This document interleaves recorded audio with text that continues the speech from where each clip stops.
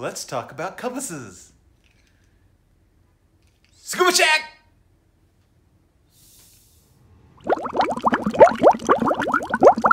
Scuba check!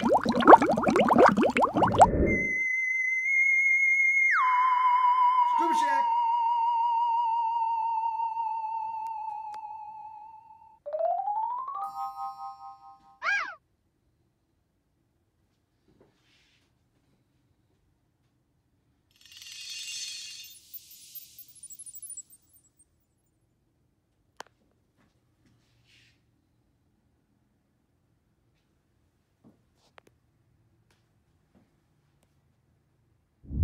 Let's talk about compasses. Compasses are the key ingredient to going from point A to point B. Compasses come in two types. Analog, which do not require batteries or recharging, and computer-based. Unfortunately, not at this time do they have GPS. Okay, with that being stated, before we can talk about compasses, we must first understand the three basic components of a compass. Now, the best way is to use analog. Now, analog has a bezel. Okay, that's that circular device right here. It has numbers on it from 0 to 360. Helps with your navigation. It also has a lever line, which is red, and it goes all the way down right here, which is a scuba diver's best window. And then the third portion of it is actually the guy in the center, which points north. This window right here is the one that we use. It's the direction of travel, which is why that's so important. Now, you can get a retractable. So in other words, you can clip it on your BCD, pull it out when you need to. But again, you gotta hold it in direction.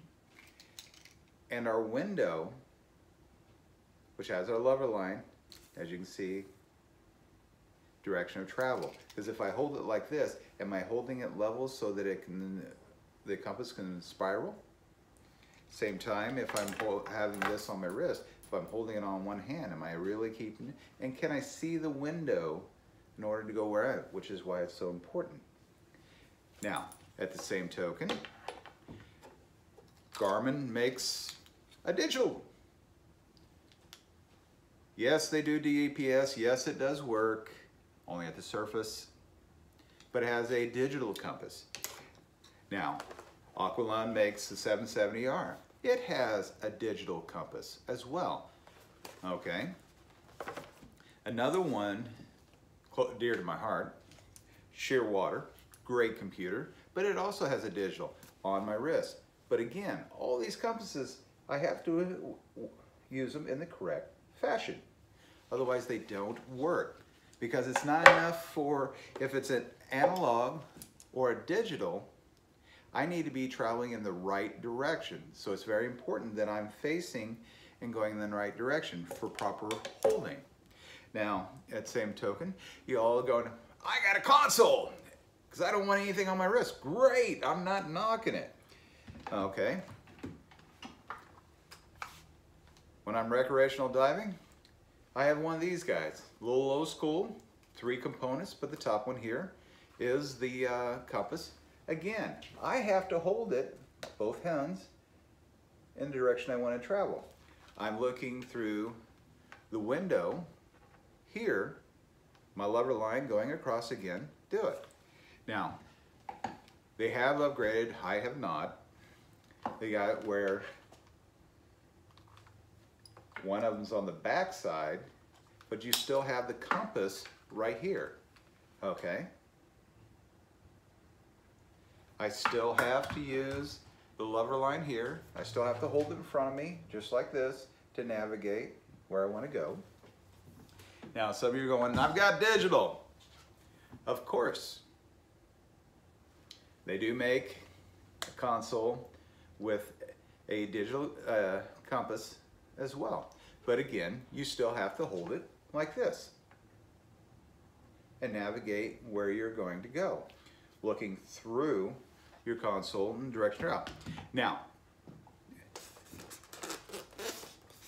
Bob has a heads-up display. He is the only guy that does not require holding his hands up to figure out where he's going, because his heads-up display tells him that where he's traveling and where he's going. Those are the three key holding techniques. Not a bad idea.